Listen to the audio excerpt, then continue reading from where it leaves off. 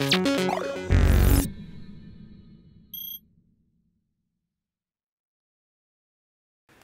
slišimo?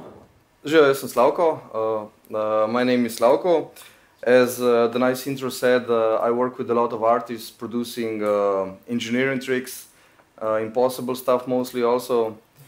I was also a musician in my prime and did a lot of art-related stuff. So for my presentation, I decided to make a Raspberry Pi-based synthesizer. I've had could you put it down for now? I had an artist friend who had audio performances in which she used like multiple MP3 players, playback devices, and then she mixed those on a mixer, and she used to have trouble with batteries, with things not working, like buying 20 euro MP3 players and they don't work, or in the crucial part of the presentation. So basically I decided I have all of this hardware available and decided to make like an integrated version for her needs, and also for me to see what I can do. So this is the Raspberry Pi Synth, and the motivation is to have something hands-on. So basically I work a lot with computers, and this work is very like sit down, work, nothing else. And to get a bit away from that, I created this beautifully artisan crafted wooden box, which I can touch and do things with. In the beginning I didn't know what I would do, so I basically decided to make a 4-track player, and I just started with the user interface, which is like 4 rotary knobs and 8 switches. And from this I wanted to create something, and in the process I created something, but there's still room for improvement. So let me just guide you through the parts I created. I created this custom control surface, which is like choppily soldered on knobs and an Arduino behind it. And this Arduino is connected to the Raspberry Pi, which does the actual sound processing. So basically these are the 8 rotaries, some switches connected to the Arduino, which is connected via serial connection to a Raspberry Pi. And I decided for the Raspberry Pi, because I really wanted to give the project space to breathe. So Arduino is a really nice tool, you can do a lot with it, but I decided for future expansion decisions, like some very nice filtering or advanced equations, a Raspberry Pi is a necessary step. I'm also using an USB sound card. I could use the internal one, which is also nice. I bought some nice Chinese sound cards, 1 in, 1 out, very cheap. Also found this jewel of a sound card for $30 with 8 outputs. Oh my god. And one thing that struck me here is, as an engineer, I cannot get my hands on the inside of this easily.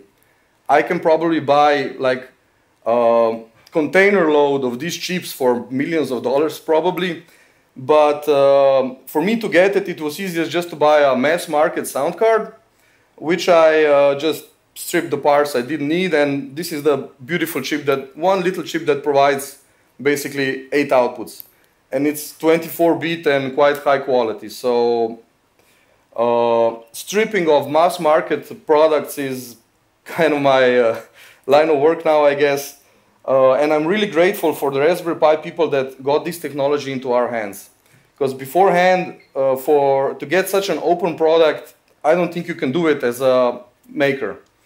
So it is a very exciting time for makers and people that are interested into developing their ideas, because we have access to such things, and we can build whatever we desire beyond what the mass market products thinks we should use. So for this prototype, I built just one synth with one thing in mind. 4 channels, sample player, and it's actually quite simple. In the last minute I decided just for one stereo output, because it would be easier to fit in this wooden box. But it is extendable to this 8-output sound card. But for prototype, I think this was enough for me to get also the feeling of the user interface for this sound card, which is actually quite how would I say, it's hard to get so much functionality out of a synthesizer with so little buttons. But I tried, so maybe if I can get the volume of this little thing up a bit. Please.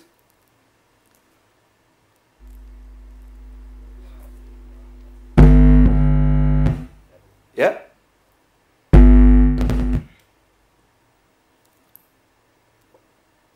Is everything okay with volume? Okay, so we might have a couple of glitches, I think. As an experienced IT engineer, I think turning it off and on again usually works.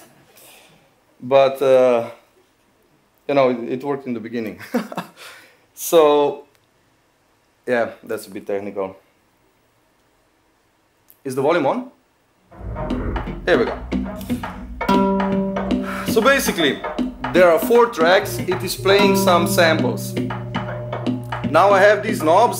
I didn't know I couldn't just feed them to any parameter in my mind. So I basically decided the 4 knobs you can turn as much as you want, but with switches you assign the values to pitch and volume.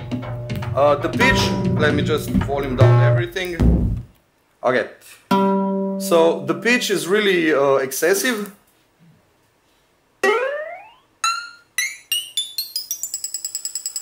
The range is quite high, and I also made the volume range extremely high. Oh yes. So this is one boring sample. Let me get a much more interesting sample inside. There we go. So it depends a lot on what you do. For this prototype I decided for 4 samples, and this is quite a long phrase. And you can play with it a bit. And had some distortion.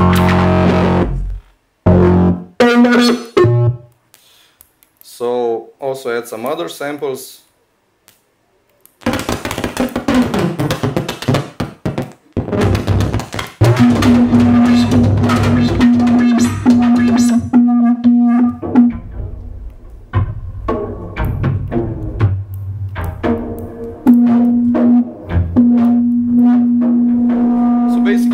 Just a sampler, so you get as much freedom of expression with it as you put the samples in, and it has quite a limited input, so pitch and volume. So I'm still thinking about what I can do with this. I was thinking for my friend I could have like long presses on switches, so I can let her restart or pause or whatever. But we'll see where that leads. I think I can make a couple more and experiment. So for the technical part, it got quite hardcore. The Raspberry Pi is not an Arduino. We all know this, and so I had to make my own init system. This actually helps me to make the Raspberry Pi behave more like an Arduino, more like an embedded device. I can just turn it off and on without worrying that something strange will happen. Ouch, sorry. Some things do happen though. So yeah, this is a small part that I made and will be publishing soon to GitHub, and it will be accessible along with the serial code that is used to for the Arduino to talk to the Raspberry Pi. Okay, so now I have a small gallery of how I was making it. So basically this is the control panel, which is quite complicated. I'll show you the Raspberry Pi. I decided on how to integrate them, played a bit, and decided that that card was simply too big and wanted to use it for a proper project with its high price of $30. So yeah, the Raspberry Pi I used in this project I had lying around like a Raspberry Pi A. I had to unsolder its video output, hack the saw off the audio plastic, and I made this nice little box from plywood. It was really nice to work with your hands instead of just typing. So I integrated it as much as I could. It fits quite snugly. I think it's quite well done. Could have got a couple of millimeters there also. And this is the octopus. It's quite complicated, but you know, you can just print one. It's not that expensive. But I decided to make my own just to see how my skills are after all those years of not that much soldering. So it's quite modular. You can take the control panel out and connect it to the computer. I basically do all my development on the computer because it's easier, and everything I do is portable, embedded, Raspberry, and computer, and that helps me quite a lot. And for this project, what I found most interesting is exploring the ways we interact with synths, I guess. I mean, it's really quite rudimentary in its design, but I've had a lot of ideas while making it, and I'm really happy I made it. So, yeah. This is it, the final thing. So this is my project. You can visit my page for more information, and that is it. Thank you.